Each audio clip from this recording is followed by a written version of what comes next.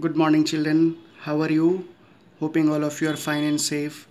Dear students, in the previous class we have completed chapter 2, Physical Quantities and Measurement. Today we are going to start new chapter number 4, Simple Machines. Students, in this chapter we will learn about work and energy, second simple machines, third types of simple machine, fourth functioning of simple machines, fifth efficiency of a machine, and last care of machines. Now work and energy. We will see work and energy. Whom we will say work? Let us see. The term work is understood in everyday life, has a different meaning in scientific language. In physics, work is said to be done if a force acting on the body moves it or change its position or shape in the direction of force acting on the body. Dear students, these are the example. We will see some examples related to the work. A boy picking his school bag from the ground. This is called work done. A girl riding a bicycle. This is the example of a work. Third, girls playing hockey. It is also the example of work because there is displacement also and force is also being applied. A man pushing a pram. Pram means a small vehicle which is by whom a small baby played. बच्चों की गाड़ी. Pram means बच्चों की गाड़ी कहते हैं. However, when a body does not move even when the force is applied on it, work done is zero. In the following examples, no work is done. Let us see some examples. First, a child standing with his bag and waiting for the school bus does no work as he is not moving.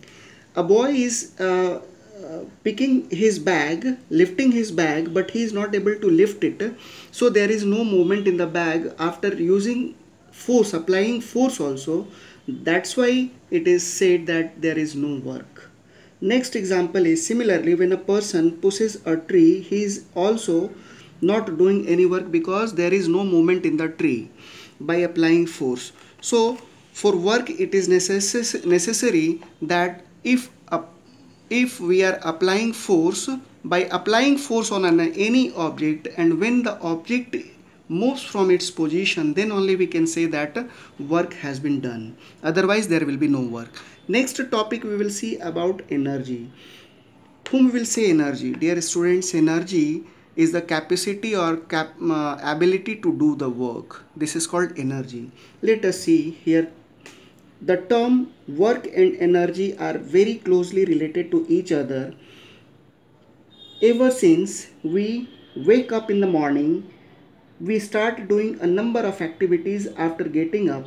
We take bath, leave for school, study, play and do various other activity that engage us the whole day. You must have noticed when you play or work for a long time you get tired. This is because when you work, energy in your body gets used up. In fact, to do work one need energy. Therefore we can define energy as the ability of a body to do work. So we may say that energy is the cause and work is the effect. So that's why we can say that energy is the capacity or ability to do the work. Now next topic is simple machines. Let us see. In physics, a machine is an object that allows us to perform a task with lesser effort than if we do it ourselves without any help. Machines can either be simple or complex. There are two types of machines, simple machine and complex machine. So let us see first simple machines. Simple machines are basic mechanical devices that we use in our daily life, in our everyday life, such as scissor, doorknobs, bottle opener, pencil sharpener, hammer, board pins, sewing needles, etc. Complex machines are made up of combination of two or more simple machines. For example, a bicycle which has wheel, lever and pulley is a complex machine. So complex machine is the combination of two or more simple machines. Next we will see, in this chapter we will learn more about simple machines. Then a simple machines work on the principle that is neither provides energy by itself nor does any work on its own.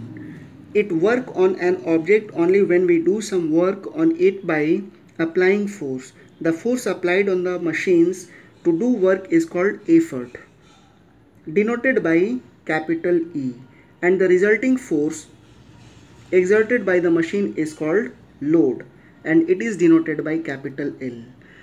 Next we will see mechanical advantage. What is mechanical advantage? A very important parameter to understand in reference to simple machine is mechanical advantage. The ratio of the load lifted by a machine to the effort applied on it is defined as mechanical advantage. Therefore, mechanical advantage means MA equals to load L upon effort E, L upon E. Now, mechanical advantage of a machine can be greater than 1, equal to 1 or less than 1. There are three possibilities. Now let us see all these possibilities. If mechanical advantage is greater than 1 means that load is greater than effort, and we say that the machine is a force multiplier. Therefore, mechanical advantage is a measure of the force applications. That means how much times the magnitude of force has multiplied achieved by a machine. Note that mechanical advantage is a pure number. Second possibility is if mechanical advantage is smaller than 1, this means load is smaller than effort and mechanical advantage is equal to 1. This means load is equal to effort. From the above expressions, it is clear that if the mechanical advantage of a machine is more, we need to apply less effort and vice versa. Now dear students, we will see types of simple machines. There are 6 types of simple machines: lever, inclined plane, pulley, screw, wheel and axle, and wedge. Let us now study them in detail. First we will see about levers. Lever. A lever is a rigid bar or rod that can move about a fixed support or point. This fixed support or point about which the lever rotates is called fulcrum. A lever is used to lift heavy weights with minimum amount of effort. For example, in order to move a big stone with hand or with the help of rod, a person need to apply a lot of force, but if a small stone is kept as a support below the rod and force is applied from the other end, the stone moves with lesser effort. Let us see. In this example, the big stone is the load and the force applied is the effort, and the small stone which provides support is known as fulcrum. To understand the principle of a lever, consider a rod with fulcrum at point F.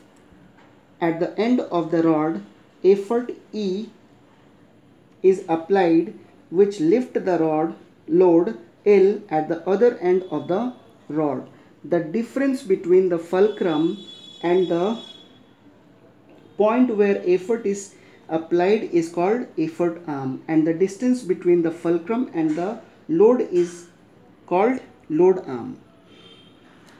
So dear students, what is load arm? The distance between load and fulcrum is called load arm, and the distance between effort and fulcrum is called effort arm. Let us see. Since a lever amplifies the input force, the load gets balanced by the effort applied about the fulcrum. So we have the expressions load into load arm is equal to effort into effort arm.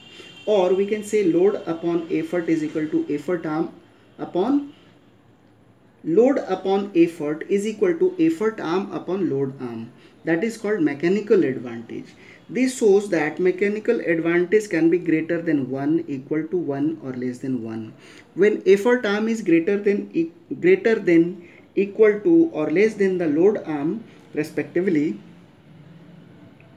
Some examples of lever that we use in our day-to-day life are hammer, tongs, scissor, plier, nail clippers, etc. Lever are categorized under three different classes: class 1 lever, class 2 lever and class 3 lever. This classification is based on the position of fulcrum, load and effort in different classes. So dear students, today this much only. We will see next in the next class. Thank you and take care.